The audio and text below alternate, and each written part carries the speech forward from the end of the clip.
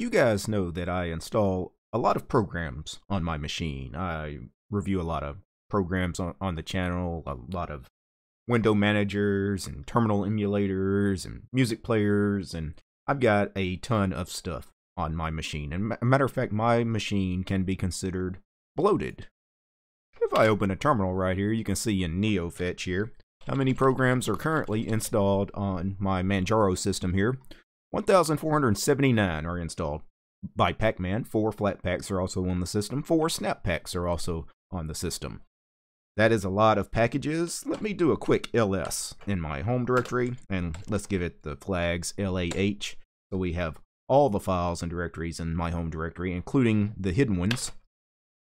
My goodness, that was a lot of files. I can't scroll back. Let me pipe that through more. And this is everything in my home directory. Let me scroll down. This is all the files and directories in my home directory. I could just hit enter forever here. Wow. I am not exactly sure how many things are actually in my home directory. We should get a count of this. Let me get to the end here and quit out of that. Let's do a count. 171 files and directories are currently located in my user's home directory. Mainly because most of it are dot files. The dot files are the configuration files that programs that I install place on the system. I didn't place them there. They were automatically placed there by the programs that I installed on my system. And quite frankly, it's gotten out of control. The home directory is just a complete mess. I've got dot files everywhere. Lost control of my home directory. You guys, you're losing control of your home directories because the same programs I'm installing are probably a lot of the same programs you're installing. And these programs, they really don't respect specification standards. They just place these config files and these config directories wherever they want in the home directory. And quite frankly, I'm tired of it.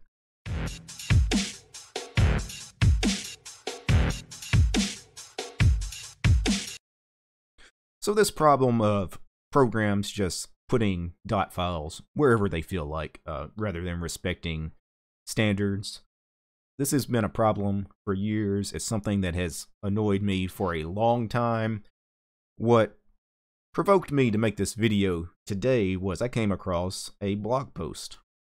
So this blog post is titled Dot File Madness, and this is from a fellow named Philip Borkiewicz. I don't know if I pronounced that last name right. I'm just going to call you Borky because that is a fantastic nickname. Borky for a computer scientist. I love that. Hope you're not offended. Anyway, fantastic blog post here. Dot file madness. We are no longer in control of our home directories. And he mentions, you know, he had 25 ordinary files in his home directory, but he had 144 hidden files and directories.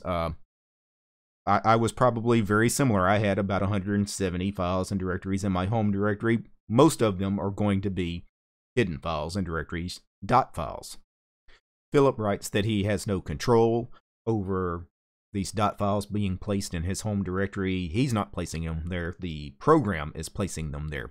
He has no control over it. I don't have control over my home directory. You don't have control over your home directory. These programs just put these things there.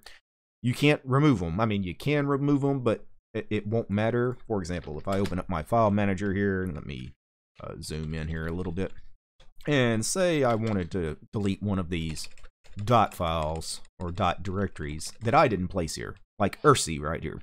IRC is a terminal IRC chat client, fantastic program.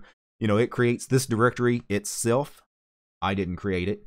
If I deleted this directory, the next time I start IRC, it's going to create this directory again and whatever is in this directory, whatever data. So I could delete it, but it's just going to recreate it the next time I launch it. So that's one of the things Philip is talking about here. Is like, we don't place these files in our home directory. The programs do. You can't even get rid of the dang things. Philip writes that, you know, even worse is that some of these programs don't even place hidden files and directories in your home directory. They're placing normal files and directories, you know, like they're your standard user data that you created, you know, like some text file I wrote and placed in my home directory, you know, rather than putting a dot in front of it and making it a hidden file. In my mind, that's a pretty egregious offense. I hate that programs do that as well. Philip has a plea here for developers. I quote, "To those of you reading this, I beg you, avoid creating files or directories of any kind in your user's home directory in order to store your configuration or data. This practice is bizarre at best, and it is time to end it." And then he goes on to write, "I'm sorry to say that many, if not most, programs are guilty of doing this." So, where should programs be placing their .files? Well, there is a standard out there called the XDG Base Directory Specification, and it's from freedesktop.org. I will link to the freedesktop.org page here on the XDG Base Directory Specification, but a cleaner read is actually the Arch Wiki page on the XDG Base Directory Specifications. And basically the important thing here is, at least for us, is our home directory, and programs really should place all their configuration files in home/.config. So if I go back to my desktop here, let's open up the file manager again here, and I'm going to zoom in. And right here in the home directory, there is a hidden directory called .config. That is where all these programs should place their config files. So if I open the config here and go to the top of the .config directory, 0AD, it respects the specification, so it places its config files here in the .config folder. So does Cadence, GIMP, Joplin, Mousepad. Some folder called Philip Schmider. That doesn't tell me what that program is. Clip grab. Okay.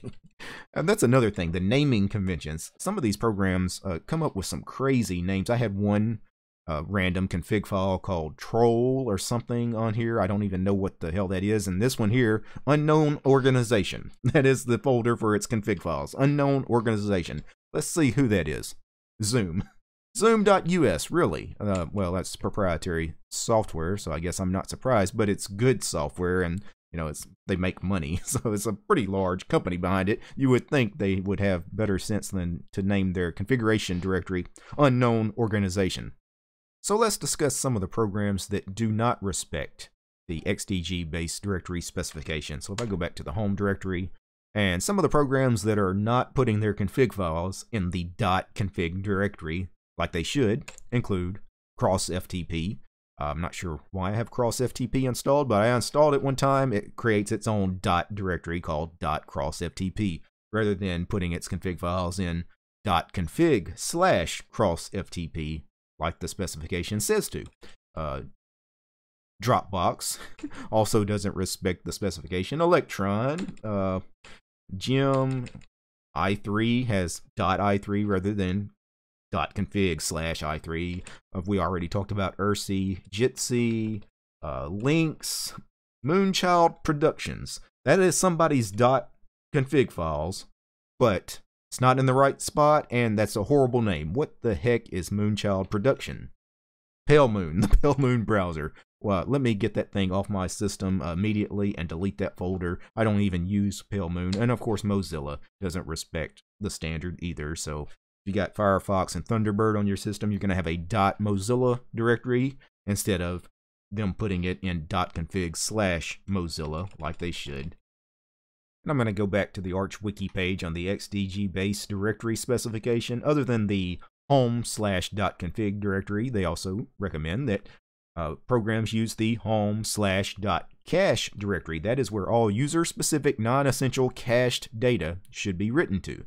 So if I go back to my file manager here, in my home directory, you see I have a folder called .cache. Similar to .config, programs should place their cache data in .cache/name of program. Sounds pretty reasonable, right? This doesn't sound like it's hard stuff. User-specific data files should be written to .local/share, so home/.local/share. And of course, I'm going to have that file or that directory here, .local. So those are the three that we're interested in. It's those three directories in your home directory, .config, .cache, .local. This is where these programs need to be placing their .files, right? They don't need to create their own directories, their own .directories, and their own .files inside my home directory, because the home directory, quite frankly, has become a mess. It's just cluttered with all kinds of stuff. I don't even know what some of these files are. Are they config files? Are they cache data? What are they? Now, I do want to commend a lot of programs out there for adhering to the XDG Base Directory Specification. And why the ArchWiki even has this page, they have this page really as a tribute to the programs that actually follow the specifications. So they actually have a list of programs that used to not follow the specification. A lot of them, they didn't follow the specification because the XDG base specifications were written in 2003. Some of these programs are much, much older than 2003. Things like Vim, for example. The reason Vim doesn't follow the specification is because Vim has been around for decades. And I guess it would cause them some headaches to rewrite Vim in such a way as to place config files, for example, in home/.config. But here are the programs that used to not follow the specification, but now do. So some that jump out at me, Blender. Blender used to have a folder in your home directory called .blender, but now you can actually have a folder in .config called Blender and put your configs there. Chromium, Dolphin is also in here, GIMP is in here, LibreOffice follows the standard now, used to not. Nano, MPD, MPV, Mutt, the email client, terminal email client. Qtile, the tiling window manager, my favorite tiling window manager, follows the specification. You'll find Qtile's configs in .config/Qtile, where you would expect it to. Anyway, I'm going to link to the ArchWiki page on this because I think that's really neat that they actually basically give a thumbs up to these programs that have adhered to the specification that originally did not, and I applaud them for that. Hopefully, going forward, more and more developers start following the XDG standards because, quite frankly, I am getting a little frustrated having so many .files just hanging out in my home directory. Many of these things, I don't even know what program put them there, what they even do. It's gotten out of control. Before I go, this show was made possible by Ansem, Carlos, Chris, Dylan, Leo, Rob, Robert, and Tony. They are my highest tiered patrons over on Patreon. They are the producers of this show. The show was also brought to you by all those fine ladies and gentlemen, all those names you see on the screen. Without each and every one of those supporters, none of this would be possible. If you would like to support my work, please consider doing so. You will find me at DistroTube over on Patreon. Peace, guys.